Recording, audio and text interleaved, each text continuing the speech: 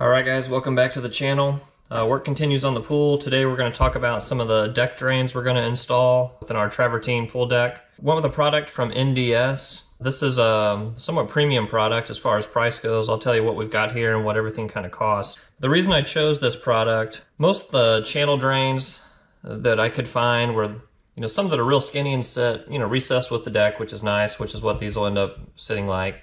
But they were really small, looked like they'd clog up. I wanted something a little bigger, but not too big. So what we've gone with here is an NDS channel drain product, and they refer to this product as their Mini. They have a few other sizes. I think one's called a Speedy channel. They maybe have another one. I ordered this product through Menards and had it delivered to the store and picked it up. Looked like from the NDS website, you could order directly from them. The prices were a little bit cheaper through Menards, and they're running their 11% rebate right now, so I got a little bit more off the top, so that was good. Found that Menards and a few other box stores do carry some NDS products in stock, but they're not the Mini, so they're not this size. A Mini is a 3-inch channel. So the width of this channel is just right at 3 inches. The height of it is actually just a little bit over 3 inches. So I thought this would be a nice profile that would allow me a lot of volume for water movement, but just not be too big compared to the Speedy and maybe one of their other profiles, which are 4 or 5 inches wide, and that was just a little bit more than I was looking to install around the pool. Those bigger ones are more, made for an application in a driveway. So where your driveway is meeting your garage door, you might put a nice bigger channel drain, across that area there. So those products would be well suited for that. So what we've got here, I'm going to tell you what each product is and the price of it, because I'm telling you this stuff is expensive, but I think it's going to do the job and I think it's going to look really well. So we're going with a premium travertine pool deck. So I'm not going to cheap out and put a drain in that we're ultimately not going to be happy with. So the main part of the system is the channel itself. They come in 6-foot sections, right at $45 a piece. Not cheap by any means. 45 bucks, you've got a 6-foot section of the NDS Mini Channel drain, which again is a 3-inch channel. So 45 bucks for the main channel, 6-foot sections. The grate covers, this is really one of the primary reasons I chose to go with NDS and this product specifically. They offer a number of different grate cover options, from just your basic slotted grate covers to ones like this that are a little bit more decorative. This is called their botanical design, and the color of it they call sand. It's kind of a tan color that I think will match real nice with our travertine stone that we're putting around the pool. These actually come in 3-foot sections, so if you have one 6-foot section to drain, you would need 2 of these drain covers or the grate covers to span that width, and they are 20 bucks a piece. So you got 45 bucks for the channel, 20 bucks for the drain cover, actually 40 bucks for the drain cover by the time you buy 2 of them. So you can see how the cost starts to add up pretty quick. The other components that I've got here, this is a coupler. So when you're joining 2 sections of drain channel together, this is glued in place, I believe, just like using a PVC cement. We'll get into the actual installation of this later in the video. But this is a coupler that allows you to join 2 sections of channel together. These are $6.30 a piece, so not as bad compared to the rest of the system. The end cap we're going to use, so this is actually where we'll discharge. They have a couple different options for this. They have one that just shoots out, the back. This is a 2-inch. I believe I can just put a 2-inch PVC pipe in here. They also have ones that go straight down. So depending on, how you need to manage your water and get it away from the channel, they've got a couple of options for you there. I've elected for the one that just comes straight out the back, and I've got a plan on what we're going to do there. This particular end outlet was $7.20. I'm rounding a little bit. It was $7.19. So I got a couple of those guys. The other part of the system that I went ahead and purchased is an elbow. They make 90-degree elbows, and they make 45-degree elbows, and I think they maybe have some T's also. I bought 2 45-degree elbows. I couldn't find the botanical grate cover to come, installed with the 45-degree angle piece. So my plan is I'm just going to cut some drain cover and make a piece that'll fit into this 45, because you can see it comes standard with just their slotted drain cover. And what I didn't realize also until I got this piece in, well, I guess first the cost of this piece, it was 20 bucks. So you're looking at 20 bucks for the 45-degree angle pieces. And I maybe misspoke earlier. I think the grate covers, they're actually 17 bucks a piece, not 20. This is the $20 piece. The grate covers are 17 bucks. So let me talk to you a little bit more about the 45-degree angle piece here. I assumed it was a one-piece construction, molded construction.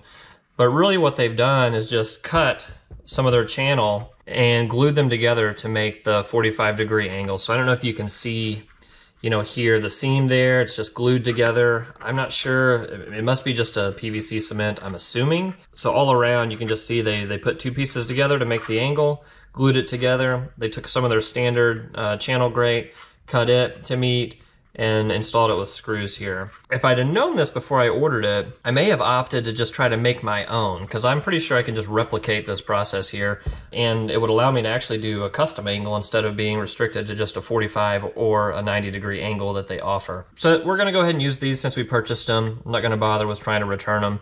I think they will install nicely. Now, a couple other things on this grate. You can see as they come in with the channel grate covers installed, I can see the gray edge of the channel. I don't like that, and I don't want that, because the main channels that I got, you can see they actually have a lip. If I slide this channel forward, it sits in here, and you can see it completely covers the gray sidewalls of the channel. So I'm gonna, you know, replace these two slotted grates with some of my botanical grate covers, so I'll be able to achieve my consistent, you know, finished look and have everything concealed and matching pretty well. These grate covers, they come with screw holes in them. You can see just the little, I guess, stainless screws they have. You can buy packs of those from NDS, or, you know, you can just go to the hardware section of your box store, wherever you shop at, and find some screws. I'm probably not gonna screw these in at all. Just the friction fit here, I mean, it's fairly snug. You can see as it is, I can pick the channel up with the grate installed, and the grate doesn't come out. And I think by not having the screws, it'll just make it easier if I ever have a blockage or I ever just wanna clean it out. I can just pull them out really easily and go ahead and get the whole channel cleaned out. So maybe I'll change my mind down the road, but my initial plan is I'm not gonna screw these in. Now, the one complaint I have about this product since I've got it in, I told you the main reason I was willing to pay the premium is really for the aesthetics. I like the design, I like the look, and it is a quality product. But on every single one of the grate covers, they have their NDS company logo embossed or, you know, molded into every grate cover. Fine for them, but the look that I'm trying to achieve here is not to advertise the manufacturer of products around my pool area. I just want a nice, clean, seamless look. So every 3 feet, I'm gonna have, you know, their molded NDS logo on all my channel drains. So I kind of don't like that, and I didn't realize that at all from looking at the photos on their website. I'm sure you can see it on there. I didn't pay attention enough to realize that.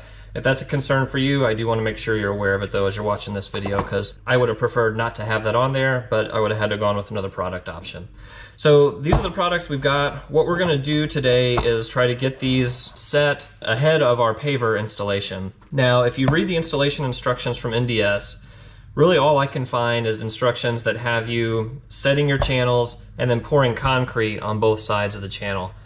I'm not gonna do that. I don't know if NDS would advise the method I'm gonna try to use, but I'm not gonna do that. I'm gonna get my channels set on my gravel base. So I've got compacted 3/4 minus limestone gravel all around the pool right now. We're gonna get the channels set there. We're gonna get them leveled, you know, the way we want them, positioned just right. And then I'm hopefully gonna be able to secure them enough to where I can bring gravel up on both sides of it and keep them in place and keep them going straight and keep them right where I want them.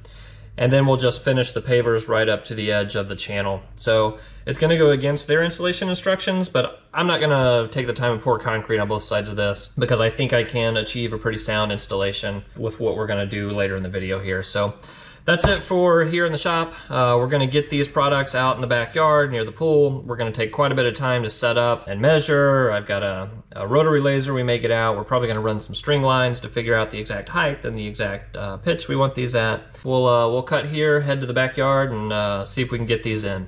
In the backyard here, we've got the channels ready. Show you where we're gonna put them. So we've been working on a backyard renovation. Got the pool renovation part done. Now we're prepping for the installation of our travertine pavers around the pool. So this channel drain is gonna follow, you can see that string line. It'll run the length of the house here, and then I'm actually gonna put a couple of those 45s and come out and then go over that way with it just a little bit. So been working to get this level and set with the proper grade, pitch, you know, all that, so my water flows. And it'll actually be nice having these installed, because then I can use the coping on the pool and this channel to screed my sand before I lay the pavers in here. So it'll actually work out kind of nice, because I'll be able to set my deck height between those 2 points. So that'll work out pretty good. And what I'm doing first, is just going through a handful of them and putting these couplers on some, so then when I go down the line and connect the pieces together, hopefully it'll go a little bit faster. But you can see here, you just use PVC glue. I'm using primer and a glue to put the couplers on. It doesn't set up quite as quickly as Schedule 40 PVC. Hopefully I'm getting a good strong bond. So these two pieces I've already joined together, but I'll just kind of show you quickly on one piece. So we've got the couplers, we've got our PVC primer, our PVC cement. It'd probably be better if you had a smaller dauber to apply the PVC cement to really get inside this channel well. The one I have is kind of a bigger one, but I'm just kind of making it work. So nothing really too technical about this part. We'll throw some primer kind of into the coupler, trying to get that channel coated pretty good. And then I'm just going around the outside with the primer on the actual the channel here. So I don't want that purple primer staining up on the inside. I don't know if you'll be able to catch that purple color through the holes in the grate, but just in case, I'm putting the primer just on the outside. Kind of loading up my dauber here with heavy duty PVC cement, and I'm just really coating inside the channel on this coupler as much as I can. Like I said, a smaller dauber would probably let you get in there a little easier. And then I'm going around the channel too, the outside. The glue I actually am going in on the inside. It shouldn't discolor really. So then you just press it on, hold it on there for a few seconds, let it start to set up, and then you should be good to go. So my plan here is to go through and put couplers on one side of a bunch of these guys. I'll get them laid out in a line, then start connecting them to one another. I don't know what our run is there, about 45 or 50 feet. So a pretty good run of it. And then we'll come back once I kind of get all these laid out, and I'll show you my plan to stabilize and hold these channels in place since I'm not pouring cement on either side of it. So I think I'm going to use some edge restraints and some ground stakes to secure these things in place. Then we'll come back through, add our additional crushed limestone, compact it in, hopefully without moving these channels too much. So I'll run these out, get them glued in, come back and show you how I'm going to secure them in place, and then how we ultimately get them installed completely.